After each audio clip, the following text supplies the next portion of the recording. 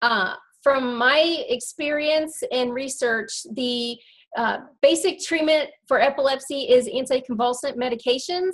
And sometimes, depending on the type of epilepsy and the severity of it, they have to switch those medications around until they find one that works with what's going on in your brain. And besides that, it's really, there is some things that they can do, like put a magnet into your brain, and that has helped some patients, but the treatment options are limited, and we definitely need research to get better treatment options.